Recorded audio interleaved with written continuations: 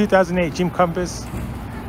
It had a reaction when painting, and this is because the primer, it's just not a good primer. The bumper is not good on the E-coat, so it reacted to the paint.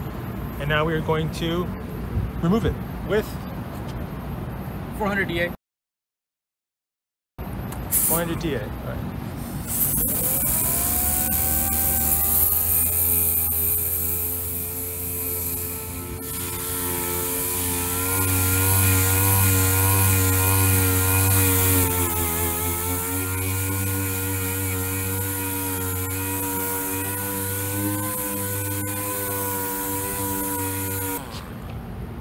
You have to remove it completely, right? Mm-hmm. Yeah, we're gonna completely bald it, and then we're gonna prime over it very gently, and it's gonna cover this entire thing up, and that'll just repaint it perfectly. Yeah, that should be it.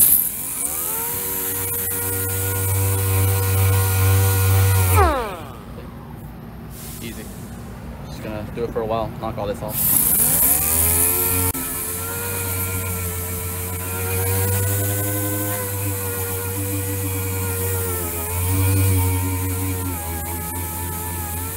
Why are you going in circles? I mean, really, you can do crisscross motions, you can do circular motions. Ultimately, it just depends on who's doing it. The only thing you don't want to really do is go on an incline, only because you don't want to dig too deep and end up damaging the actual bumper. Keep the pad flat. I'm trying to keep it as flat as possible, but it's a little difficult on these curves right here. So when it comes to these curves, I might actually have to do it by hand. Okay. Or I could actually go on an incline here, be very gentle, but I don't want to accidentally burn this edge clean off. So I'm just going to play it safe. Do circular motions or crisscross all here, and then eventually once I get here, I'll probably switch over by hand and just gently hit it with a 380 or 320. It should just blast right off really quickly. Okay. So.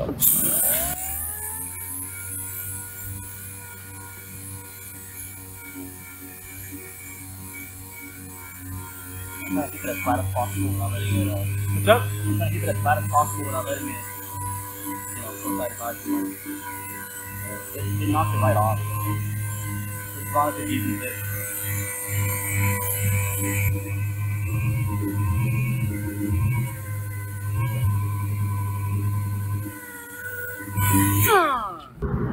Why are you changing the pad out? The reason I'm changing the pad out is because these pads, they burn out really easily, so you lose a lot of the grit. So realistically, all I'm doing is smearing at this point. There's no more friction, so it's not actually sanding down anymore. So I have to try to change these out as often as I can. Gotcha.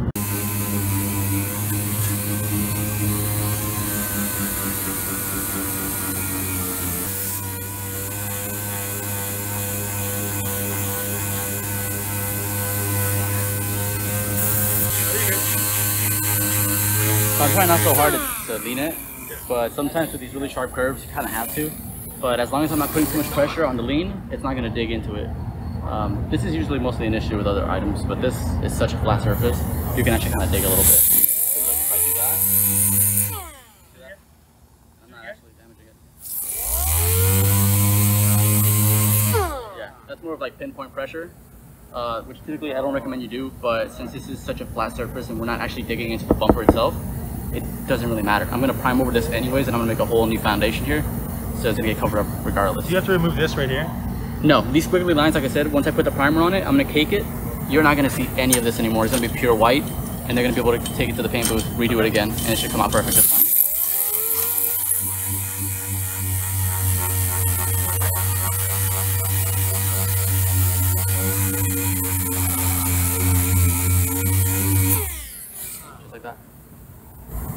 So all we have left is really right here, and then right here.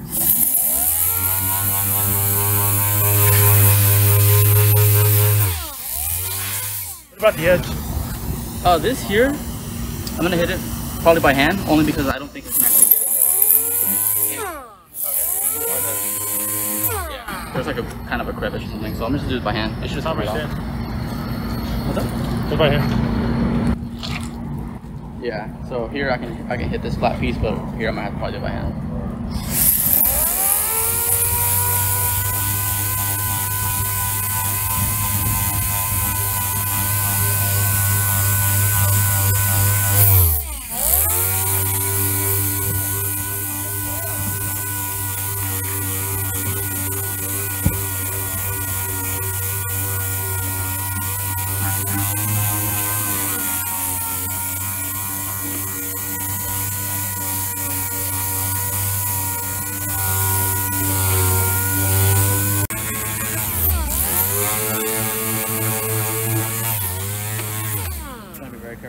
want to burn this bed.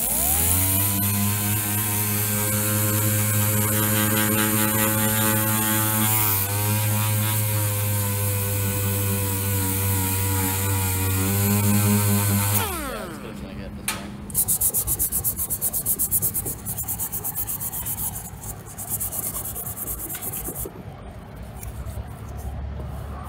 Okay, so it is working. Should I wet sand this?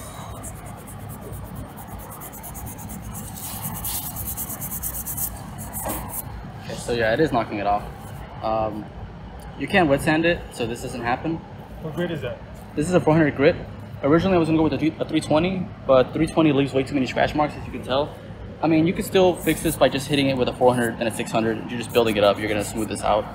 But I think dry sanding it is not the right way to go, only because it's smearing the paper, so it makes it a lot harder for me to, you know, sand down consistently. But we'll just keep at it for now. Yeah, it turns out if I have to, I'll switch over to wet sanding this. Yeah, so trying to get in that crevice right here is kind of a little difficult. But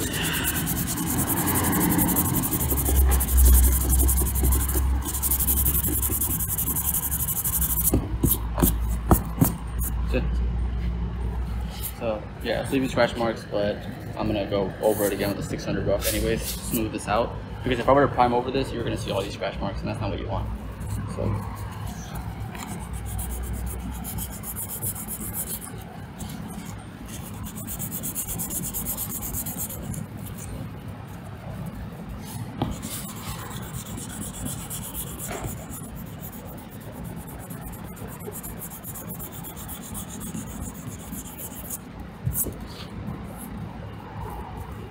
yeah, so I'm gonna switch over to wet sand because it's drying out my paper way too fast.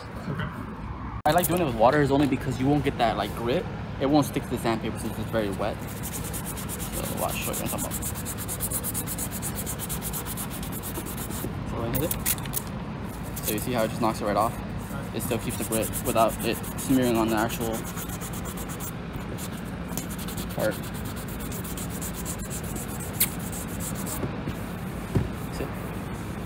So you get the same result if you dry sand and wet sand. Only difference is that if you keep dry sanding it, it's gonna smear the paper a lot faster, and you're gonna have to keep swapping out paper, which I don't recommend. So wet sanding it is. And do you want to just do this real quick and then get rid of the scratches? That way I can just stop. Yeah, just hit it with a wet water there.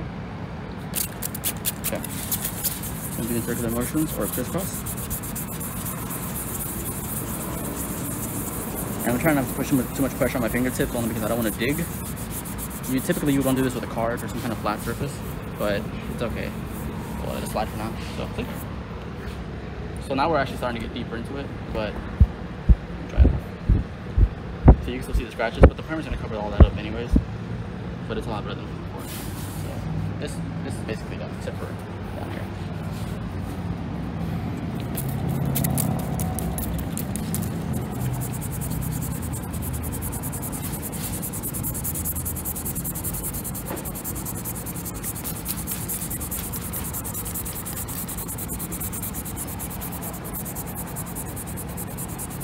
So now we're just gonna prime over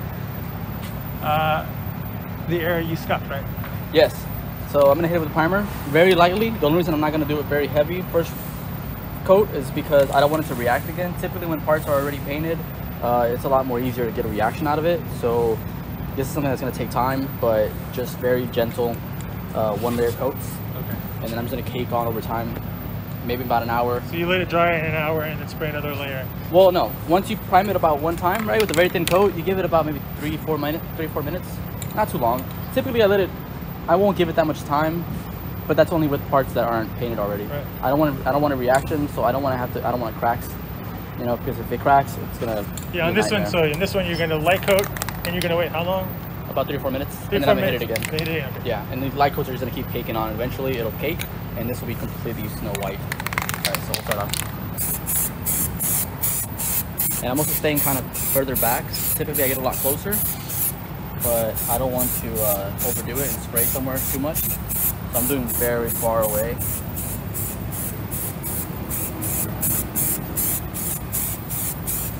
Just like that. That's the first coat. First coat.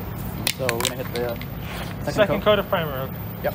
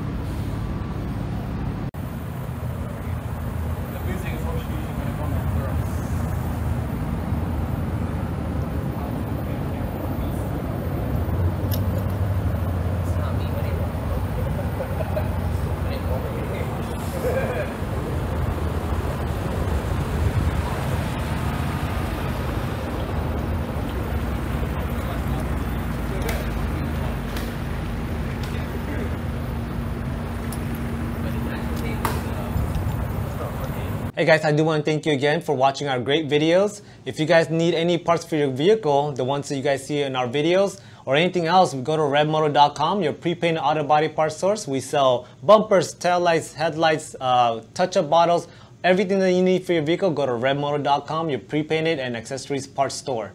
Also, go ahead and like, subscribe, and turn on your push notification for more great videos like this one. Thank you.